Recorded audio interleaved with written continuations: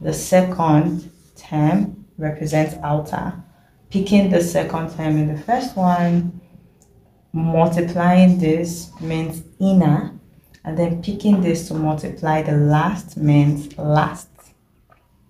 I hope that made sense, right? So you pick this first term, multiply the second bracket, pick the second term, and multiply the same second bracket. So opening this, now you have x times x to give you x squared, x times 3, 3x, 4 times x, 4x, and then 4 times 3, 12.